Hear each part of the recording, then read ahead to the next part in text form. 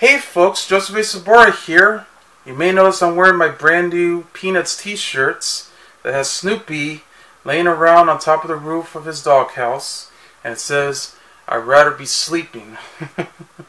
Yeah, he'd rather be, especially on Mondays. I got this at Big Lots for only a lot less than I expected, and it fits perfectly for me. But as we get around with it, since October is the month of Halloween, and it's already, I'm going to review the most recent horror film. It's pretty intense, totally bonkers, and rather peculiar. Not exactly as partially scary as you think, but it's actually pretty close, because it does have some jump scares too. It's called Malignant. It's the latest film from writer-director James Wan, who gave us films like Saw, as well as The Conjuring and Insidious films. It's a story about one woman who begins to experience her visions of grisly murders that's happening around by this mysterious killer who might as well have been a figure of her imagination. But it turns out all of this is for real. And I saw the movie on HBO Max on Saturday, seeing that it's only available for a couple days until it's going to be taken off. Yeah, because it just came out on September 10th, so it's only 31 days for HBO Max. Well, for a theatrical release, it'll just keep on going until it hits home video. Digital and later 4K, Blu-ray, and DVD.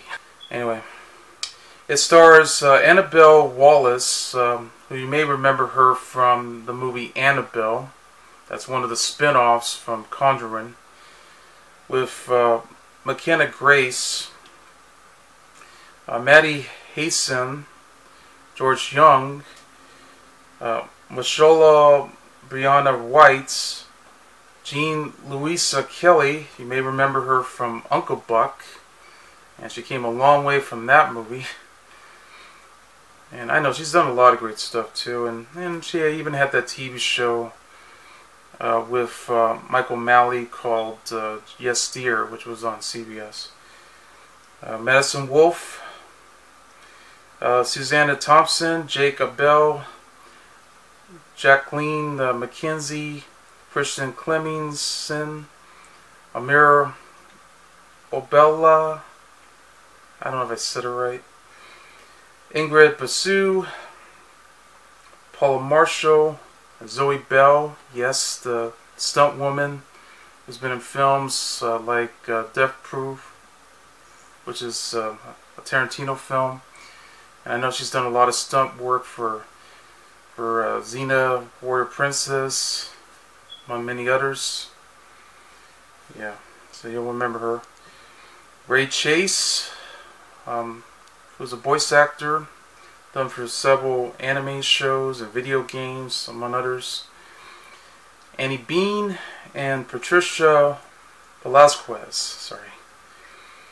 Yeah, it's written by James Wan, along with Ingrid Bisu and Akela Cooper, and is directed by James Wan.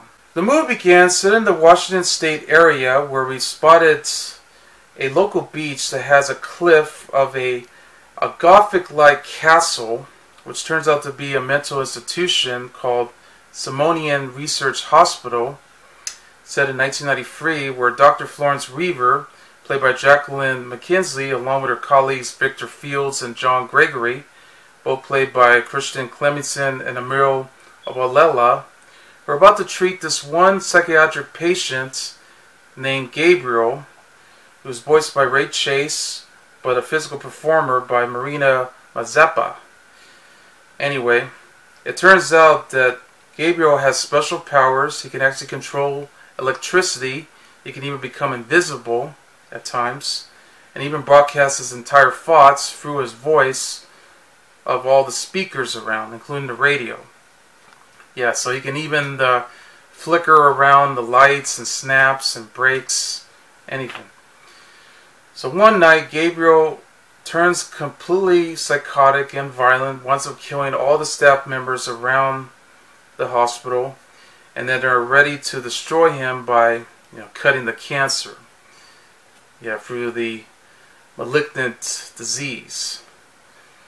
Anyway, 20 years later, set in Seattle, we meet a pregnant woman named Madison Lake, played by Annabelle Wallis, who returns home to her abusive husband, Derek Mitchell, played by Jacob Bell, after her pregnancy caused her to feel particularly ill at work, which leads to their arguments, and Derek eventually physically abused her by slamming her directly into the wall, causing her head to bleed.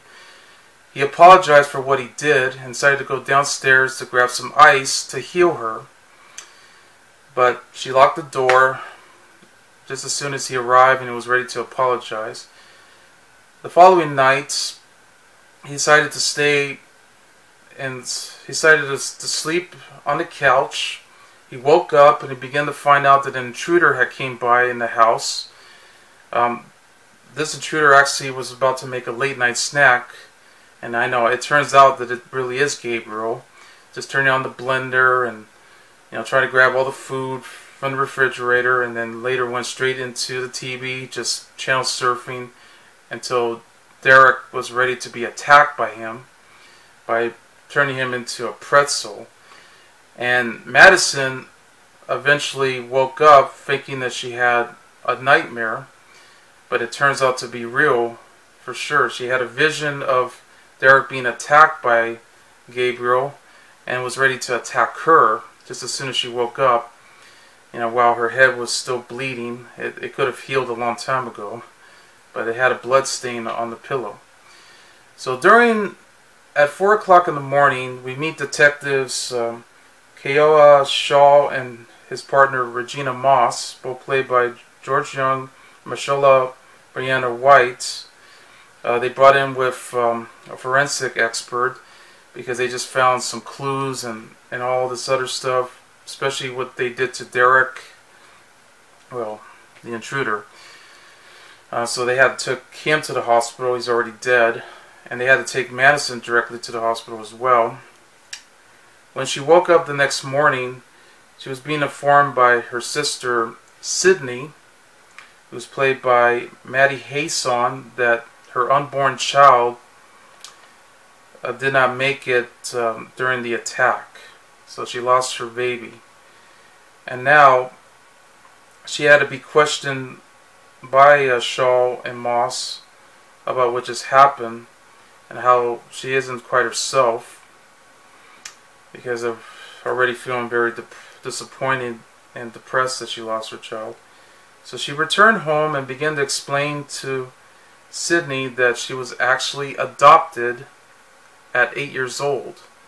And she already did explain about what Derek did to him, and not to mention she was about to lock the doors, expecting that the killer is going to arrive again. It's just to be safe. So then Gabriel eventually kidnaps a woman that's running the Seattle Underground tour, and Madison eventually had another vision, which this time the killer just murdered Dr. Weaver, who's already older now. And during their investigation, Shaw and Moss had discovered the photo of Madison when she was very young, as a child, directly through Weaver's house. They even spotted the weapon that Gabriel had stabbed her with. Yeah, it was a trophy. And we also learned that Weaver actually specialized in child reconstructive surgery for any others.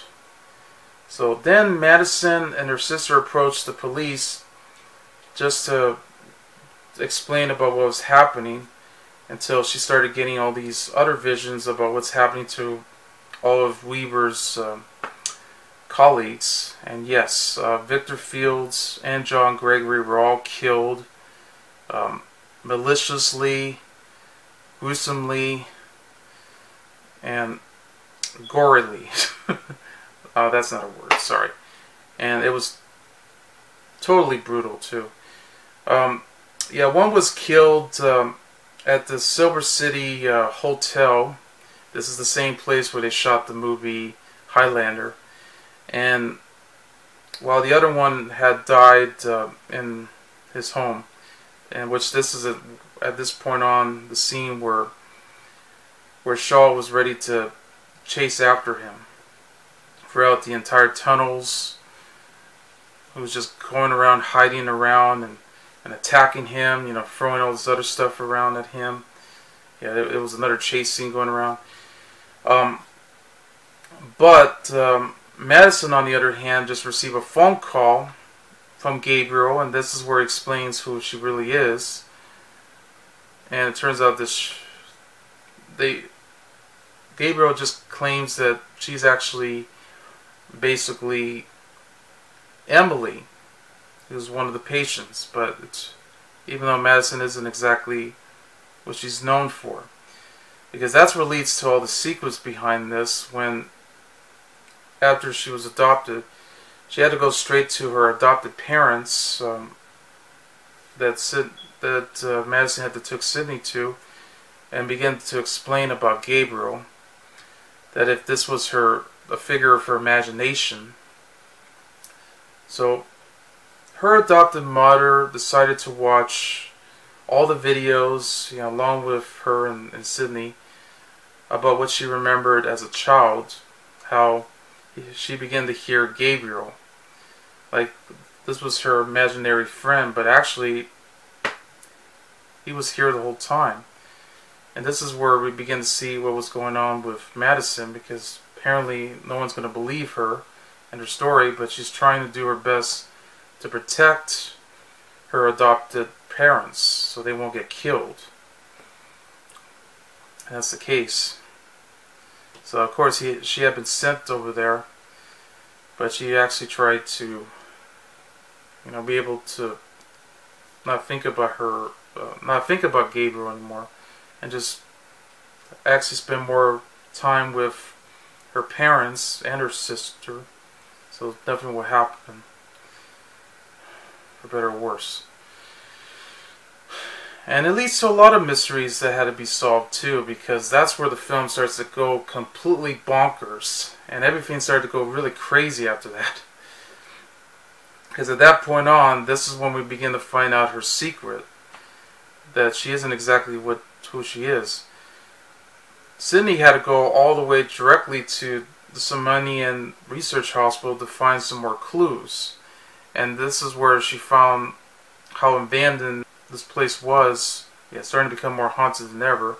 Tries to find some files that's being sent around, and start to continue to watch some more tapes directly at Madison's adopted mother's house. And then we begin to see the final truth of all the two patients. And yes, it turns out that one of them happens to be Madison's biological mother, and the other one had been pretty much her, or perhaps that was the case. And we begin to see that behind them, this is a shocker, there was actually a twin that was behind their backs.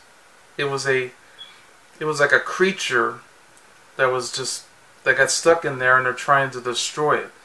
So it's like a tumor that just grew and grew and starts to affect, and all the creature starts to come right out. It almost becomes like an alter ego of themselves. Pops out and then starts to control them like they were puppets. And that's where it goes to a violent spree. Especially in the scene where, after the investigation that Madison was trying to explain to them, because they won't listen. They already did found the woman that's already been up on the attic, all tied up and was ready to get out of there, thinking that Madison did this, but she didn't. But she's trying to explain who Gabriel is. And that's when she's been sent to the jail cell along with all the other cellmates, all women, and apparently we did spot one cellmate with the mullet, and yeah, she's played by Zoe Bell, named Scorpion. And that's when, after being brutally attacked by them, that's when she suddenly goes completely insane, and now she begins to control the puppet of this creature that's coming directly straight to the back of her head. It grew, and now it's ready to attack all the cellmates, and then later attack all the cops around at the police station, which then Shaw and Moss had just came by, ready to stop them. And they're also trying to save Madison, but Madison escapes, of course. And now, while in the hospital, Sydney came by, you know, trying to find where she's at. You know, Madison's biological mother, who's already in the hospital, recovering, already in a coma. Gabriel just came by and was ready to kill her, and was ready to kill pretty much everyone, until Madison finally came by and stopped him. Yes, and tries to save Sydney and his mom and all. And that's how the film ends. Sorry for the dead giveaway of the story, but I try to make this review more apparent here, so I should have mentioned the spoiler alert. I'm sorry. Hey, I make mistakes. But this is one trippy, peculiarly bonkers of a recent horror film that James Wan had ever made. It's pretty much in the tradition of all these B-horror films from the past. Even the ones from the 80s, 90s, and the early 2000s. Sort of in the tradition of, sort of in the likes of Stephen King, as well as David Cronenberg, Dario Argento, John Carpenter, even Stephen King for that matter. It has that blend that really works, with several twists and turns that you'll never get bored of. It really works. Yes, it does have those apparent jump scares, but for the most part it does have some incredible CGI with mixed with practical, physically how it's done. You know, you have a performer who can actually do all these acrobatic moves when trying to control this particular killer, who's the patient as we know it, Gabriel. And this Gabriel, unfortunately, does have his own sinister side. So, of course, like all these killers around, they always have to act so sinister and crazy that he's just going to come across to kill once again, and starts to harm this victim who's starting to experience all these visions that are about to happen and how it's taking place. And for this one woman trying to fight against and trying to explain, hoping that he won't be getting into bigger trouble. And if that's the case, you know, she's going to try to find a way to stop him. And yeah, Annabelle Wallis did a great job portraying that role. It's a better role than she did in Annabelle, but that's the case.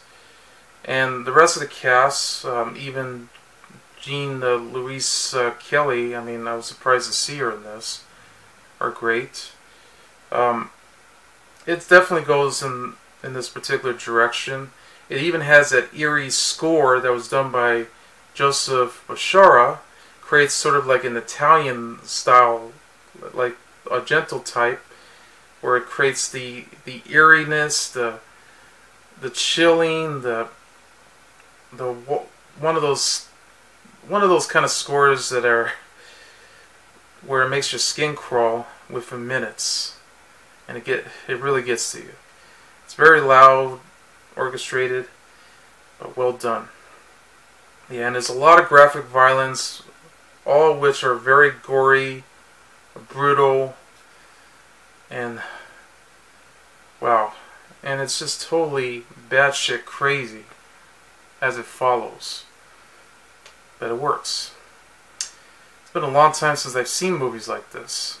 So it does kind of remind me a bit like The Dark Half, you know, where Timothy Hutton's character, who plays a writer who just wrote several of those graphic novels, but eventually had a tumor that creates an alter ego of himself as a doppelganger, goes on a killing spree. And I guess it's a bit like John Carpenter's In the Mouth of Madness with Sam Neill, who begins to see like visions from this H.P. Lovecraft type of author who writes all these novels, and eventually he begins to see all this that's happening, hoping if it's either real or not. So very similar in tone. And yes, I mean, this is where they all go insane. Very well done how they did it. So, either way, if you must, check this film for yourself. It's not for everybody. I can understand why there are people out there who don't like it. You know, they have a diverse reaction to it. But there are people out there who will enjoy it for all it's worth. I mean, who cares if it's just another standard horror film that we often get that might either be good or bad, but as long as it's done well. Because I would rather watch something like this than any of this annoying, you know, jump scare galore. I mean, despite the fact that this does have jump scares, but not to mention all these unlikable people that we often see in these horror films. You know, all these found footage, POV kinds. I mean, I'm getting tired of that. Or any of these horror remakes that turn out to be terrible. That sort of thing. I mean, this is what we really need nowadays. But it's been a while. So anyway, check this out. It's only going to be on for just a few days because it's going to be taken off on October 10th on HBO Max. But otherwise, you can just go see it in theaters before it hits home video. And hopefully you'll be able to enjoy it. Or if you don't, then that's fine. So anyway, that's Malignant, and I give the movie 4 stars. I'm Joseph A. Sobora, and I'll see you later. Bye.